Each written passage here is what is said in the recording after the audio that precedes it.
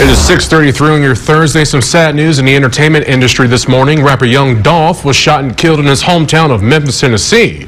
It happened Wednesday afternoon as he was inside of a bakery buying cookies. Police say someone drove up to the shop and opened fire. A search is underway now for the shooter. The rapper's real name is Adolph Robert Thornton Jr., and he's best known for giving back to his community. And this sort of thing wasn't out of character for him. In fact, he was expected to give out turkeys for Thanksgiving tomorrow.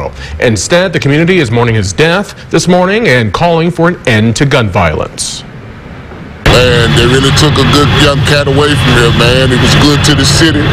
You know, it's good in the neighborhood. Always give it back to this neighborhood. Always give it back to his community.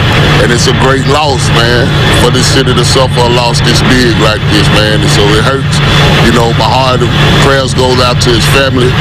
And my condolences go out to his family and loved ones, man. It's just a great loss in this city, man. And it's just sad right now. Memphis police says their gang unit is investigating. There's no word on a motive for the shooting.